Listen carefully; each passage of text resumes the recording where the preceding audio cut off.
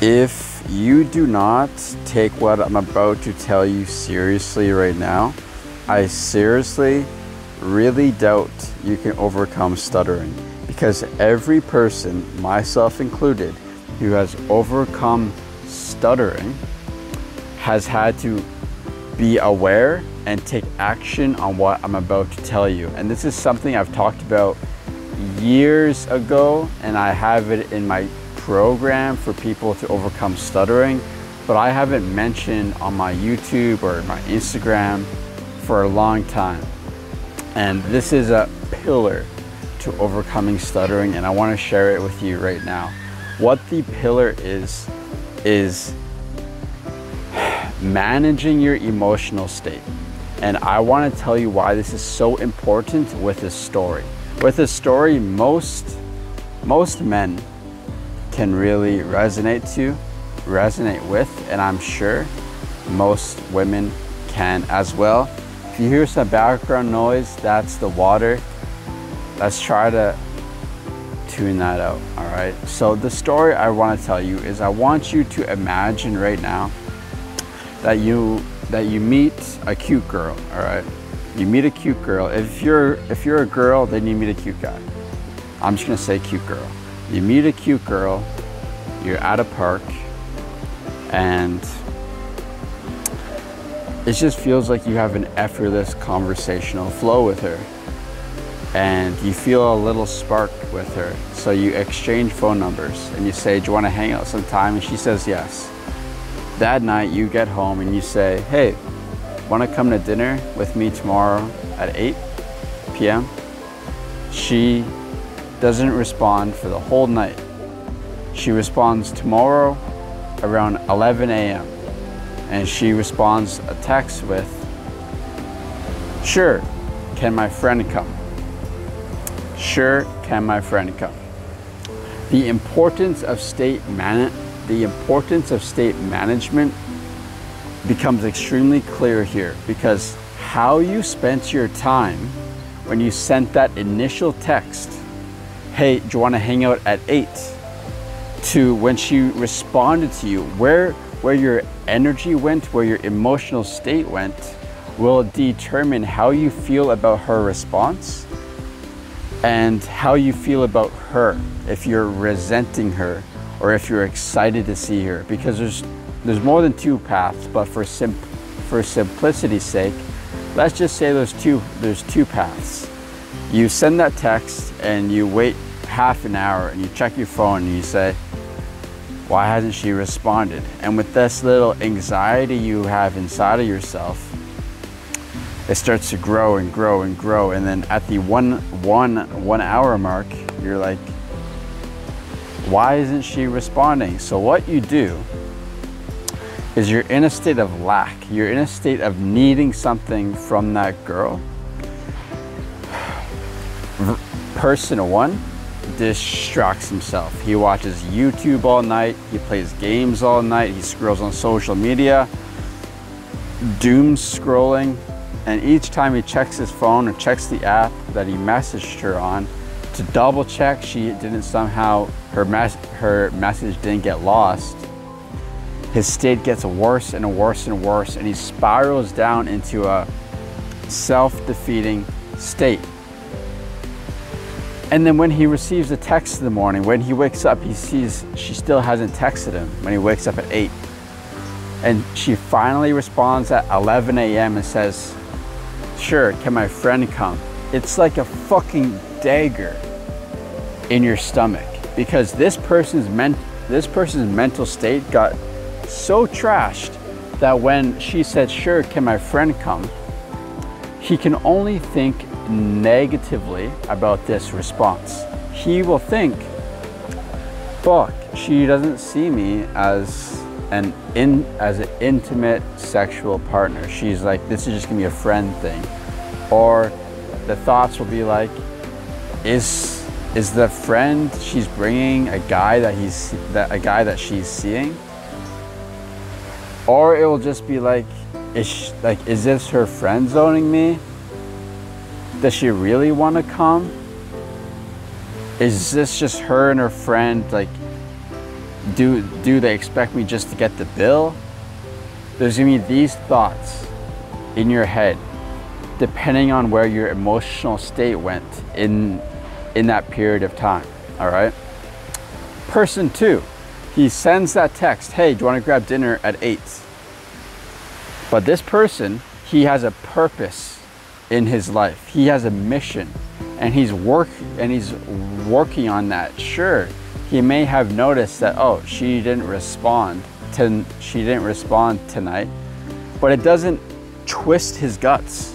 He's like, all right, because he has deep, meaningful connections in life, and he's not attached to that, and he has an abundance of people in his life. He doesn't have any shortage of people that he can go out with.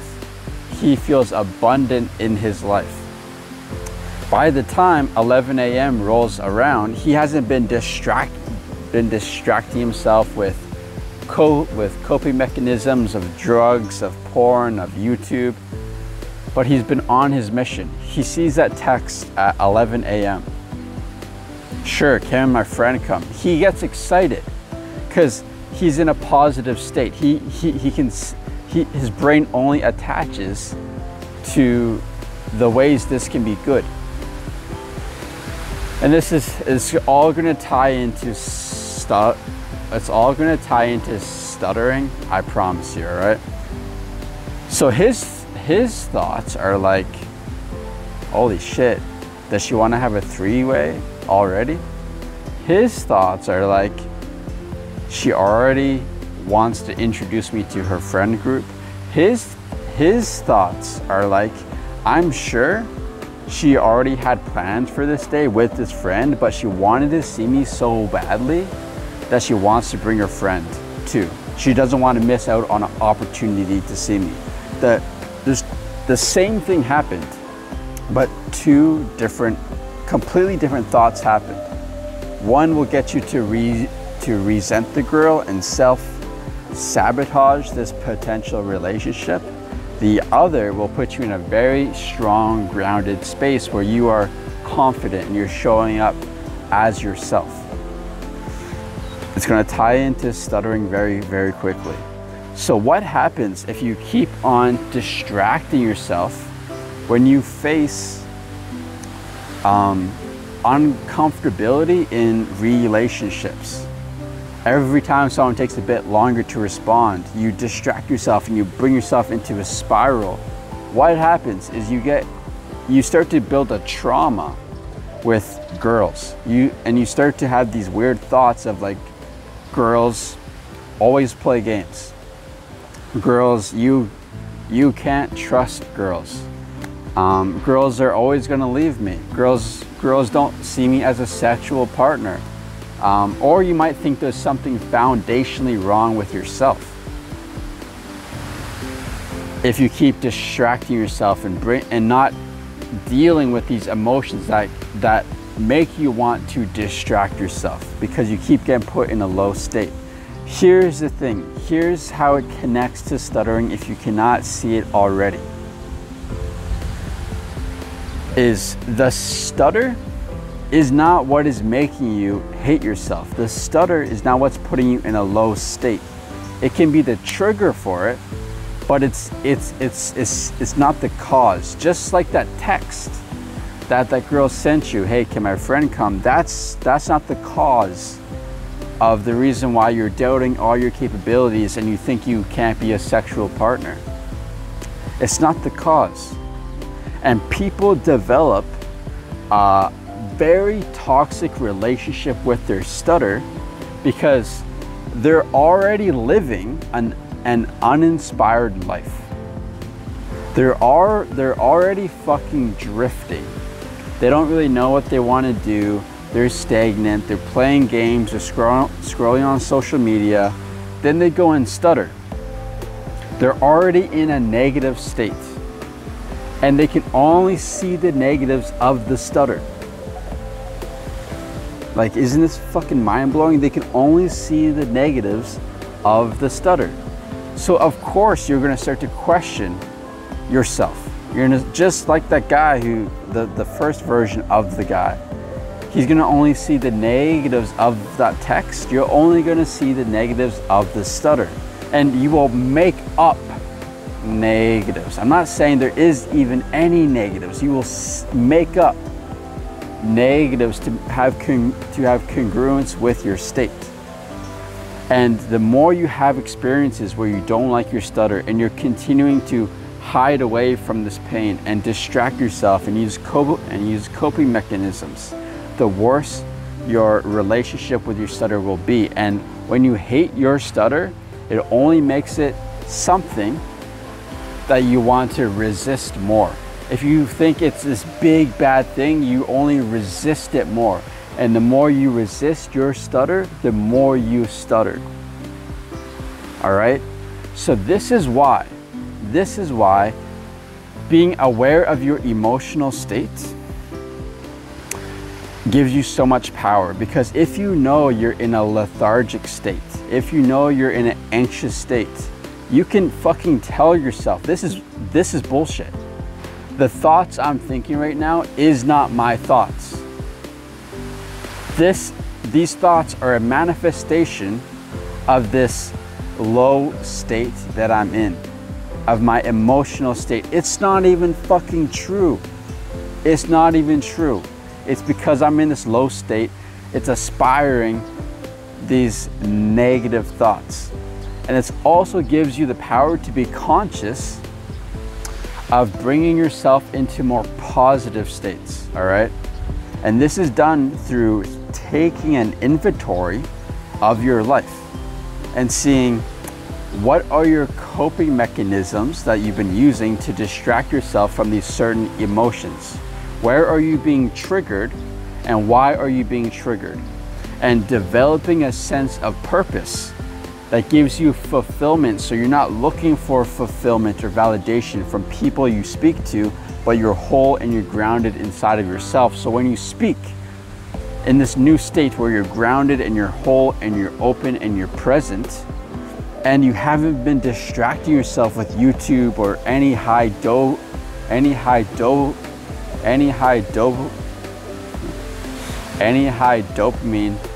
activities, you're able to stutter if it does come up, which it'll be a lot less severe. But if it does come up, if you actually do stutter in this state, you won't give a fuck. You won't give a fuck, and your thoughts will be so much more positive. And when you develop a relationship with your stutter where you stutter and you don't give a fuck and you see, hey, it's not that bad actually, because you're in a more positive emotional state, and you make congruence with this version of yourself, it replaces your relationship with your stutter right now. And you're able to learn to not resist your stutter, because it's not a thing that's bad, because it hasn't been storing bad memories or thoughts in your brain. You see it's not that bad and you don't need to resist it, and then you can accept it. That's where you truly come into a state of acceptance. And once you can truly accept it, you won't care if you stutter, so the severity of when you stutter will fucking dramatically decrease, and it will no longer be an issue for you, all right? That is something I haven't talked a lot about in the past few years on YouTube, is your state management, but it is extremely, extremely essential. And there's 4 pillars to overcome stuttering, just 4. And state management takes up 2 of them, is developing a strong sense of purpose and getting your daily habits on track, all right? It's removing the habits that cause you to be put in a repressive state, removing the habits that you use to distract yourself, removing the habits and becoming very aware of your coping mechanisms and replacing them with expressive habits, with awareness and with feeling instead of distracting. Those are 2 pillars out of the 4, all right? And if this video really makes sense to you and you can see the truth in it and you want to overcome your stutter, then there's a link down below in the description. You can book a free one-on-one call with me. I'll talk to you for about 10 to 15 minutes, get a few, I'll ask you a few questions and get some insights on your situation to see if I can actually help you and see if your goals are in alignment with what I can help with. And then if I do feel like I can help you, then we can actually create a plan together on a bit of a longer call of how we would actually overcome your stutter and how I've helped over 60 people in the past 2.5 years overcome their stutter too, all right? I hope this was extremely helpful. Look down below in the description if you're serious about overcoming your stutter and you want to take step-by-step actions each and every day, laid out for you so there's no more trial and error on your side. You can just take action that works, all right? I love you. I'll see you in the next video. This was a bit of a longer video, but it's because I love you.